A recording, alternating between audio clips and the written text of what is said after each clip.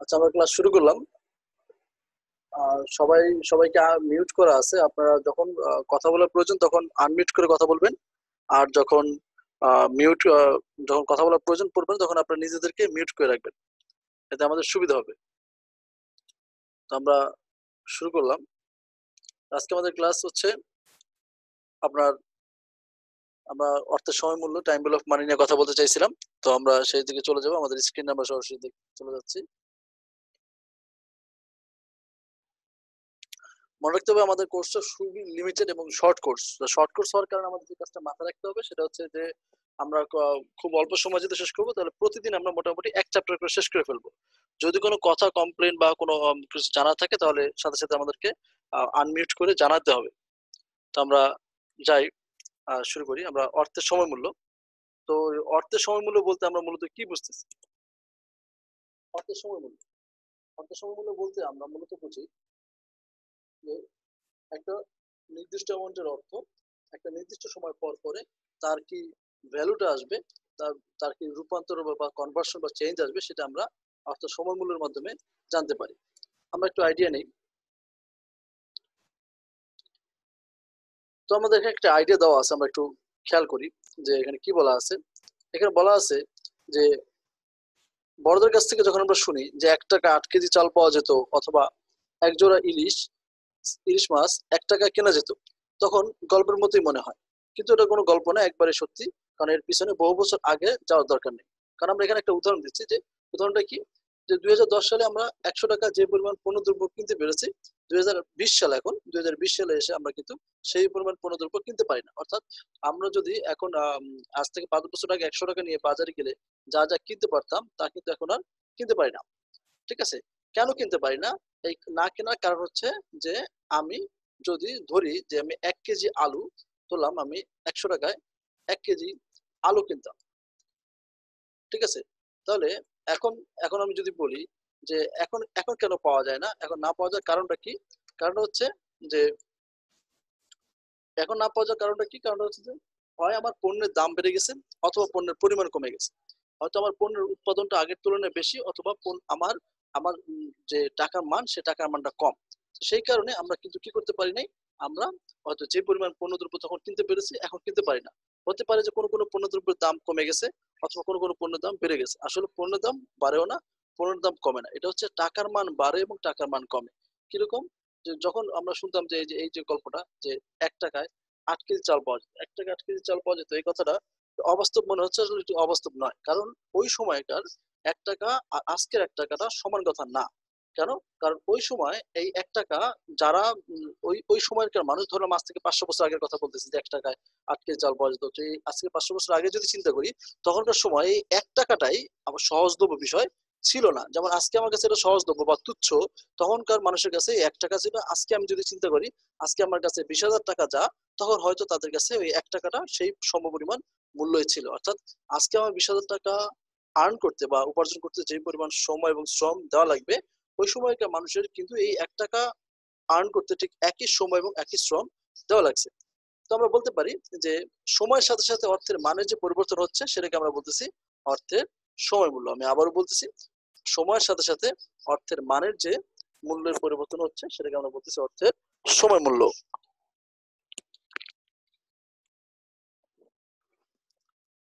আশা করি কনসেপ্টটা সবার কাছে ক্লিয়ার। তো এখন আমরা যদি পরের অপশনে যাই, যে অর্থ সময় সংজ্ঞাটা তো আমরা পড়লাম, আমরা পরের অপশনে যাই।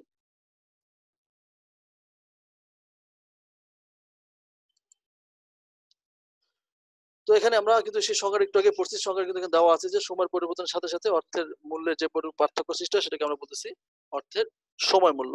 এরপরে আমরা একটা বিশেষজ্ঞদের সংজ্ঞা একটু পড়ি, যে এম ওয়াই খান এবং পি কে জেন কি বলছে। যে time value of money means, time value of money বলতে কি বোঝায়, দ্যাট যে the value of A some of money, যে কোনো একটা অ্যামাউন্টের অর্থ রিসিভ টুডে, আজকে গ্রহণ করলেন, is more it's value received after some time. অর্থাৎ কিছুদিন পরে যে মানিটা আপনি রিসিভ করবেন, তার চেয়ে আজকে যে মানিটা আপনি রিসিভ করবেন, সেটার ভ্যালুটা ভবিষ্যতের চেয়ে বেশি। অর্থাৎ আফটার সাম টাইম মানে ভবিষ্যৎ, এবং রিসিভ টুডে মানে বর্তমান। তো ভবিষ্যতে যে অর্থটা আপনি পাবেন, তার থেকে আজকে যে অর্থটা পাবেন সেই অর্থটা বেশি মূল্যবান। তো আমরা এটাকে বলতে পারি যে কনভার্সলি ঠিক উল্টাভাবে যদি আমরা বলি যে পক্ষান্তরে the sum of money received in future is less valuable than it is today, অর্থাৎ আজকে একটা অর্থের যে মূল্য সেই মূল্যটা অবশ্যই ফিউচারের তুলনায় বেশি, অথবা আমরা যদি উল্টাভাবে বলি যে আজকের মূল্যটা ফিউচারে হচ্ছে কম, স্বাভাবিকভাবে, কারণ হচ্ছে মুদ্রাস্ফীতির কারণে এই ধরনের সমস্যাটা হয়। তো আমরা এই ধরনের থিওরি নিয়ে বেশি আলোচনা করব না, কারণ আমাদের মূল ফোকাস ছিল হচ্ছে আমরা কিভাবে অঙ্কগুলো শেষ করবো, কারণ আমাদের এখানে সব দেওয়া আছে, মুদ্রাস্ফীতি, সুযোগ ব্যয়। তারপর আমরা একটু যদি হালকা একটু আলোচনা করি যে অনিশ্চয়তার বিষয়টা কি। অনিশ্চয়তা হচ্ছে যে ওই অনিশ্চয়তার উপর ভিত্তি করে অনেক সৃজনশীল প্রশ্ন কিন্তু তৈরি হয়। কিরকম, যে অনিশ্চয়তা বলতে আমরা কি বুঝি, সাধারণত আমরা কোনো কিছু না পাওয়ার যে সম্ভাবনা সেটাকে আমরা বলি অনিশ্চয়তা, ঠিক আছে। তো আমরা যদি আরেকটু বলি যে যদি আপনাকে অফার করা হয় যে আজকে আপনি 50,000 টাকা নেবেন, না আজ থেকে 3 মাস পর 60,000 টাকা নেবেন, তো অনেকে চিন্তা করবে যে 3 মাস পর 60,000 টাকা পেলে সেটা আমার জন্য বেশি, বা সেটা আমার জন্য আর 10,000 টাকা আমি বাড়তি পাবো, তো সেটা নয় উচিত বা সেটা নয় ভালো।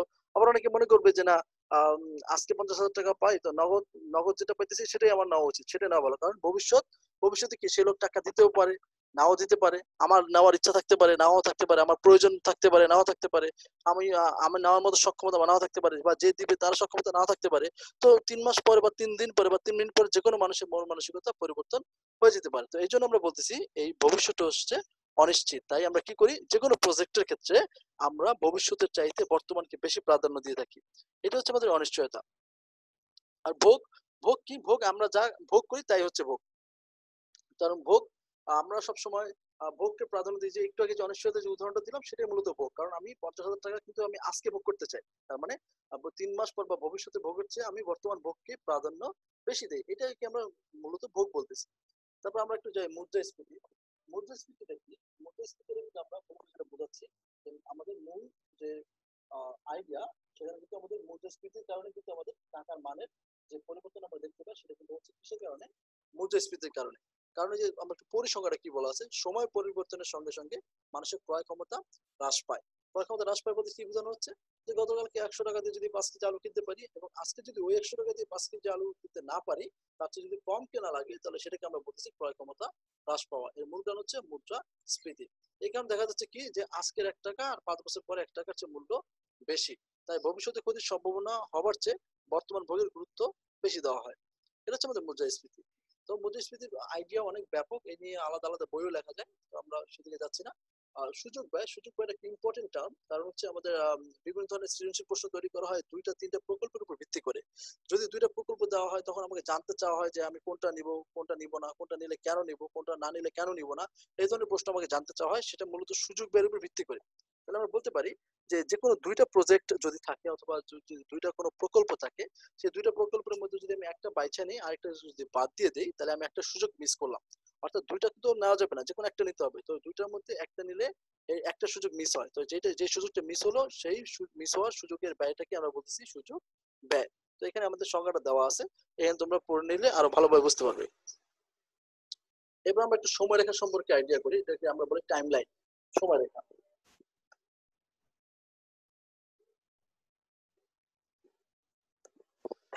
তো একটা টাইমলাইন আমরা দেখতে পাচ্ছি, যেখানে কি লেখা আছে, বর্তমান ও ভবিষ্যৎ অর্থ প্রাপ্তি বা পরিশোধের তালিকা রেখার সাহায্যে উপস্থাপন করা হলো, তাকে সময়রেখা বলে।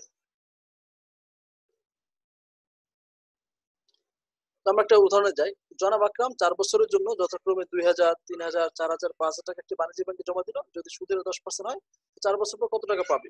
তো আমরা খেয়াল করি যে উদাহরণটা হচ্ছে কি, যে একজন ভদ্রলোক 4 বছরে নির্দিষ্ট অ্যামাউন্ট না দিয়ে ভেঙে যে কোনো একটা অ্যামাউন্ট দিল। প্রথম বছর 2,000, পরের বছর 3,000, পরের বছর 4,000, এরপরে 5,000, এভাবে নির্দিষ্ট করে 4 বছর 4টা অ্যামাউন্ট দিল, এবং জানতে চাওয়া হলো 4 বছর পর যদি 10% সুদ হয়, তাহলে সে কত টাকা পাবে। তার মানে কত টাকা পাবে বললেই বোঝা যাচ্ছে যে ভবিষ্যৎ মূল্যটা জানতে চাওয়া হয়েছে। তো আমরা এখানে দেখি যে পিভিএন, এন বলতে আমরা নাম্বার অফ ইয়ার্স বোঝাই, অর্থাৎ এখানে প্রথম বছর, দ্বিতীয় বছর, তৃতীয় বছর, চতুর্থ বছর, এগুলো চেনের মান। আচ্ছা, তো এবার 10% হচ্ছে কি সুদ। তাহলে আমরা দেখতে পাচ্ছি প্রথম বছর যখন 2,000 টাকা রাখা হলো, প্রথম বছর 2,000 টাকা রাখা হলে এটা কয় বছর সুদ যাবে?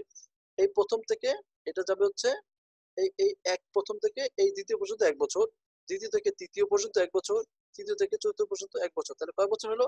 শুরু থেকে শেষ পর্যন্ত এটা হলো হচ্ছে 4 বছর। তার মানে এখানে সুদটা আসবে 4 বছরের, অর্থাৎ এখানে 2,000 টাকার ভবিষ্যৎ মূল্য 4 বছরের উপরে ধরা হবে।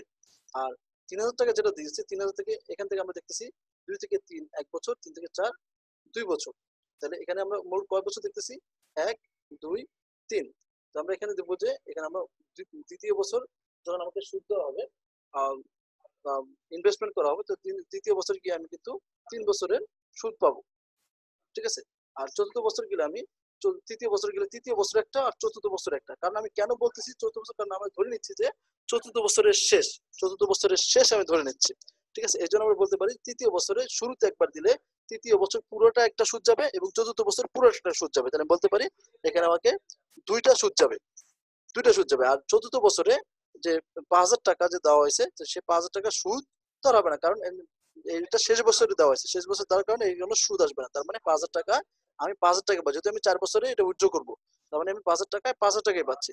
এবার যে টোটাল টাকাগুলো আমি যোগ করি, আমি দেখতে পাচ্ছি 4 বছর পরে আমি 15,692 টাকা আমি পাবো। এটাকে আমরা বলতেছি হচ্ছে 4 বছর পরে টোটাল ভবিষ্যৎ মূল্য। তো এখানে বিস্তারিত দেওয়া আছে, এটা একটা টাইম লাইন আর কি। সাধারণত এই ধরনের টাইম লাইন আমাদের পরীক্ষায় আসে না। তো আমরা একটু যাই অর্থ সমূল্য নির্ধারক, এগুলি আমাদের থিওরি, আমাদের কাছে সবার কাছে বই আছে, বইগুলিতে হয়তো সবগুলো লেখাই আছে। ঠিক আছে? তো আমরা একটু প্রথমে যাই,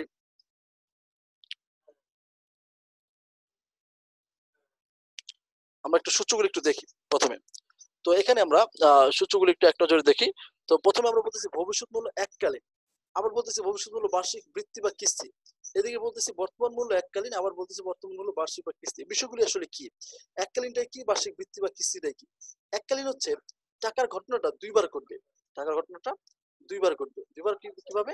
একবার টাকা দিব, একভাবে একবার উঠাবো। আবার বলতেছি একবার জমা দিব, একবার উত্তোলন করব, দুইবার। আবার বর্তমান মূল্যের বেলায় আমি কি করব? এখন টাকাটা দিব, অর্থাৎ ভবিষ্যতে একটা টাকা নির্দিষ্ট পাবো, সার আশায় বর্তমানে একটা টাকা দিব। তার মানে ঘটনাটা দুইবার করতেছে। এইগুলোকে আমরা বলতেছি এককালীন, এককালীন ফি। আর বার্ষিক বৃত্তি বা কিস্তি যেটাকে আমরা বলতেছি, সেটা হচ্ছে একটি বছরের মধ্যে একাধিকবার যদি দিই, একই বছরে একবার দিলে এককালীন, একই বছরে একাধিকবার দিলে সেটাকে আমরা বলতেছি বার্ষিক বৃত্তি বা কিস্তি। ঠিক আছে?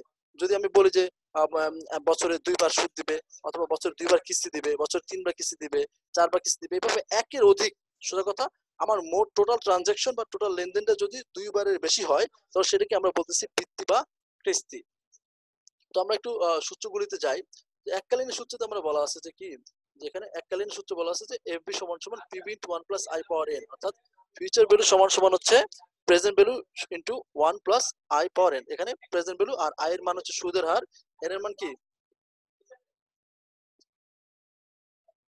এন এর মান হচ্ছে এন এর মান হচ্ছে সময়, আই এর মান হচ্ছে সুদের হার, এন এর মান হচ্ছে সময়। ঠিক এই সূত্রটাই কিন্তু আমরা বর্তমান মূল্য ইউজ করতেছি। অর্থাৎ আমরা যদি বলি যে আমরা এই পিভিটাকে টেনে এই পাশে দিলাম আর এফবিটাকে এই পাশে ভাগ আকারে বসিয়ে দিলাম, তো এভাবে কিন্তু আমি এই সূত্র দিয়ে কিন্তু এই সূত্রটা তৈরি করতে পারি। আমার কিন্তু দুটো সূত্র মুখস্থ করার প্রয়োজন পড়ে না। তারপর আশা করি যেহেতু এখানে অনেকেই ক্যান্ডিডেট আছেন, তাহলে আমরা বুঝতে পারি যে আপনারা এই সূত্রগুলো অলরেডি পারেন। আবার 19 এই সূত্রগুলো করে আসার কথা। এবার আমরা একটু কিস্তি সূত্রগুলিতে যাই। তো আমরা এফবিএ লিখছি, অর্থাৎ ফিউচার ভ্যালু অফ অ্যানুইটি লিখছি। ফিউচার ভ্যালু অফ অ্যানুইটিতে আমরা কি বুঝেছি? প্রথম হচ্ছে এ ফর অ্যানুইটি বা কিস্তি, কিস্তির পরিমাণ আমরা এখানে দেই। আর আই এর মান হচ্ছে সুদের হার, এর মান হচ্ছে সময়। নিচেরটাও একই কথা, নিচেরটা একই কথা। দুই সূত্রটা মোটামুটি মুখস্থ রাখতে হবে। মুখস্থ রাখলে একই সূত্র দিয়ে 2টা 3টা সূত্র পারা যায়। তো আমরা এই নিচে যে সূত্রগুলো, যেগুলো নিয়ে পরে আলোচনা করবো, আমরা যতটুকু সূত্র পড়লাম আমরা এই সূত্রটা কাজ দেখি। তো বর্তমান মূল্য এককালীন আমরা কাজ দেখি। বর্তমান মূল্য কাকে বলে আমরা একটু পড়ি। ভবিষ্যতে প্রাপ্য কোনো অর্থের আজকের মূল্য নির্ণয় করাকে বলতেছি আমরা বর্তমান মূল্য। আমি আবারও পড়তেছি, ভবিষ্যতে প্রাপ্য কোনো অর্থের আজকের মূল্য নির্ণয় করার পদ্ধতিকে বলতেছি আমরা বর্তমান মূল্য। তো বর্তমান মূল্য সূত্রটা 2 রকম সূত্র আছে, আমরা সূত্রগুলো দেখতে পাচ্ছি। এখানে কি কি সূত্র আছে? এখানে আমরা সূত্র দেখতে পাচ্ছি হচ্ছে যে বছরে একবার সুদ প্রদান করলো, অর্থাৎ এককালীন, দুইটাই এককালীন। এখানে যে 2টা সূত্র আমরা দেখতে পাচ্ছি, অর্থাৎ এখানে একটা এবং এখানে একটা, এই 2টা সূত্রই কি এককালীন সূত্র। তো এককালীনের বেলায় আমাদের দুই রকম সূত্র। কেন সূত্র হচ্ছে? কারণ এখানে বছরে সুদ একবার প্রদান করবে, এখানে আমাদের কথাটা লেখা আছে বছরে একবার সুদ প্রদান করলে, এবং এখানে লেখা আছে বছরে একাধিকবার সুদ প্রদান করলে আমরা কি নিয়ে আসি? অঙ্কে এম নিয়ে আসি। তবে অনেকের ধারণা কি যে এটাকে বলা হয় চক্রবৃদ্ধির সূত্র, এটাকে বলা হয় সরল মুনাফার সূত্র। এটা অনেকে বলে থাকে, এটা একটা ভুল কথা। তেমন আমাকে বলতে হবে এটাও চক্রবৃদ্ধি এবং এটাও চক্রবৃদ্ধি। ঠিক আছে? দুটো কিন্তু সরল, সরল সূত্রটাই আলাদা, এই দুটোই হচ্ছে চক্রবৃদ্ধির সূত্র। তো চক্রবৃদ্ধি সূত্র মানে এটা হচ্ছে বছরে একবার সুদ দিবে, তো 5 বছরে 5 বার সুদ আসবে। সরল সুদে তো সুদের পরিমাণ চেঞ্জ হবে না, কিন্তু এই সূত্র ব্যবহারও যদি আমি করি আর অঙ্কটা যদি 5 বছরে হয় বা 2 বছরে হয়, প্রথম বছর সুদ একরকম আসবে, দ্বিতীয় বছর সুদ কিন্তু আরেক রকম আসবে। ঠিক আছে, ঠিক এই সূত্রের বেলায়ও আমার এটা হচ্ছে যদি প্রতি মাস হয় তাহলে মাস ভিত্তিক সুদ চেঞ্জ হয়ে যাবে।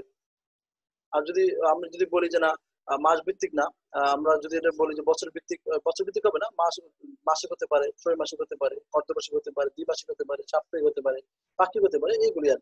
আচ্ছা, তো যাই হোক, তো আমাদের খেয়াল করতে হবে যে এই যে এমটা আছে, এই সূত্র তো আমরা পড়ে আসছি এবং এই সূত্র আমরা 9 পড়ে আসছি। তারপর আমরা নতুন ভাবে একটু পরিচয় করে দিই। এখানে আমরা কি লিখছি যে এই সূত্রটি আলাদাভাবে মুখস্থ করার প্রয়োজন নেই। প্রশ্নে যদি অর্ধবার্ষিক, ত্রৈমাসিক, মাসিক, দ্বিমাসিক, পাক্ষিক, দৈনিক এই শব্দগুলি থাকে, তবে আমরা কি করব, তবে আমরা এই সূত্রটা প্রয়োগ করব। এবং টিপসটা কি দেওয়া আছে যে এই প্রিভিয়াস নরমাল সূত্র, নরমাল সূত্র মানে এই যে এখানে যে সূত্র আমরা পড়তেছি এটাকে বলতেছে নরমাল সূত্র। এই সূত্র যদি এই সূত্রে কি লেখা আছে, যত জায়গায় আই থাকবে তত জায়গায় এম দিয়ে কি করতে হবে, ভাগ করতে হবে, ভাগ। আমরা বলতেছি যত জায়গায় আই থাকবে তার নিচে এম বসিয়ে দিতে হবে, এবং যত জায়গায় এন থাকবে তার পাশে অর্থাৎ গুণাকারে এম দিতে হবে। অর্থাৎ এম কে এন এর সাথে গুণ করতে হবে এবং আই এর সাথে ভাগ করতে হবে। এই হচ্ছে আমাদের টোটাল সূত্র। তো এই সূত্র আমরা দুইটা উদাহরণ দেখি। উদাহরণ 1 দেখবো এই সূত্রের জন্য, এবং এই সূত্রের জন্য উদাহরণ 2 দেখবো। তো আমরা যাই।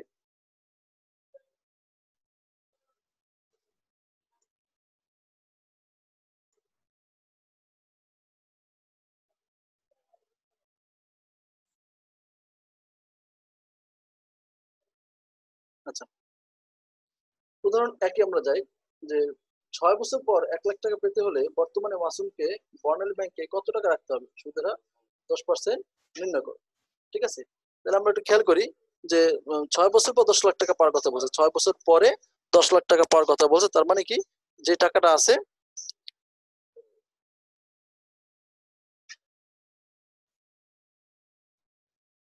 আচ্ছা, তো দেখেন যে 6 বছর পর 1 লাখ টাকা পেতে হলে 6 বছর পর টাকা পাওয়ার কথা বলছে। তার মানে 6 বছর পর যদি আমরা পেতে চাই তাহলে এটাকে আমরা বলতেছি ভবিষ্যৎ মূল্য। আমরা এটা বলতেছি ভবিষ্যৎ মূল্য। তো এবার 6 বছর যেটা আমাদের সময়, এবং 10% হচ্ছে আমাদের কি, কেউ হয়তো আমাদের এই স্ক্র্যাচ করতেছেন, স্ক্র্যাচ করা বন্ধ করেন। কারো হয়তো হাতে টাচ লাগতেছে স্ক্রিনে, স্ক্রিনটা টাচ টাচ থেকে দূরে রাখেন।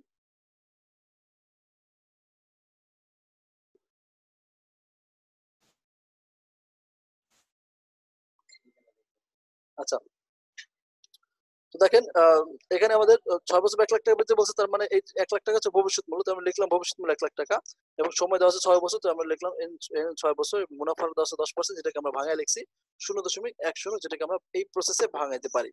ঠিক আছে, আর আমি যে কথাগুলি বলতেছি সেই কথাগুলো কিন্তু সাইডে নোট হিসেবে দেওয়া আছে। যখন কথা শুনতে বা বুঝতে অসুবিধা হবে তো সাইডে নোটের দিকে তাকালে কিন্তু আমি একই কথা এখানে বলতেছি। তারপরে এখানে আমরা এবার সূত্রটা অ্যাপ্লাই করি। সূত্র অ্যাপ্লাই করার পরে আমরা দেখি কি হয়।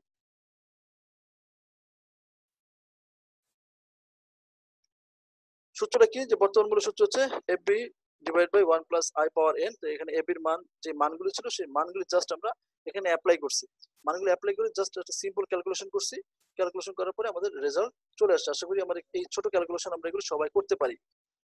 এই ক্যালকুলেশন আমরা সবাই করতে পারি। তো এখানে আমাদের একটা টিপস দেওয়া আছে। টিপসটা কি, যে টাকা প্রাপ্তি বা প্রদান সর্বমোট 2 বার ঘটলে এই সূত্র প্রয়োগ করতে হয়, যেটাকে আমরা এককালীন একটু আগে বুঝিয়ে দিয়ে আসলাম। আশা করি ক্যালকুলেশন সবাই বুঝি আমরা। আচ্ছা, এরপর উদাহরণ 2 আসি। কি বলা আছে, জনাব শাহরিয়ার শিফা 6 বছর পর 1 লাখ টাকা পাওয়ার আশায় বর্তমানে কিছু টাকা জমিয়ে রাখতে চায়। তাহলে বর্তমানে কিছু টাকা জমা রাখতে চায়, তাহলে বর্তমানে কত টাকা রাখতে চায় সেই ভ্যালুটা এখানে দেওয়া নাই। আমি বলতে পারি যে বর্তমান মূল্যটা এখানে দেওয়া নেই। তাহলে সাউথ ইস্ট ব্যাংকে যদি 9% হারে মাসিক চক্রবৃদ্ধি প্রস্তাব দিয়েছে, তাহলে সাউথ ইস্ট ব্যাংক 9% হারে মাসিক চক্রবৃদ্ধি প্রস্তাব দিয়েছে। বর্তমানে তাকে কত টাকা জমা রাখতে হবে? তার টিপসটা আগে পড়ি। টিপসটা হচ্ছে কি, অঙ্কে মাসিক, অর্ধবার্ষিক, ত্রৈমাসিক বলা থাকলে এম এর মান বসাতে হবে। এক্ষেত্রে মাসিক বললে এম এর মান 12, অর্ধবার্ষিক বললে এম এর মান 2, ত্রৈমাসিক বললে এম এর মান হবে 4। এইভাবে এগুলো মনে রাখতে হবে।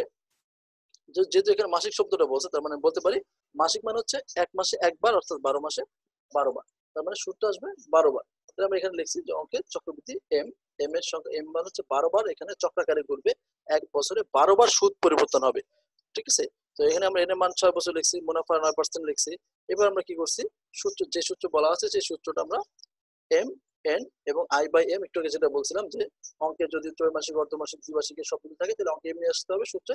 নর্মাল সূত্রে কি করতে হবে, যদি বর্তমান মূল্য জানতে চাইছে নর্মাল সূত্রের সাথে আই এর নিচে এম এবং এন এর সাথে এম বসে দিতে হবে। বসে দিলাম, এবার যে মানগুলি আছে সেই মানগুলি বসালাম, অর্থাৎ 0.9 আসছে থেকে এই আই এর মান 0.09, এটা আই এর মান আসছে, এম এর মান আসছে 12, এম এম এটা 6 × 12 এবং 6 আর 12 গুণ করলে আসতেছে 72। এরপর আমরা এই দুটোকে যোগ করে আমরা পাচ্ছি হচ্ছে 1.712 পাওয়ার 12 করলে এই রেজাল্ট আসতেছে। এবার 1 লাখকে আমরা যদি এটার সাথে ভাগ করি, ভাগ করলে আমার রেজাল্ট আসতেছে 58,411 টাকা। তাহলে আমি বলতে পারি যে 58,411 টাকা হচ্ছে আমার বর্তমান মূল্য। যদি আমি টাকা পেতে চাই হচ্ছে 1 লাখ টাকা, তাহলে আজকে আমাকে জমা রাখতে হবে হচ্ছে কত, 58,411 টাকা।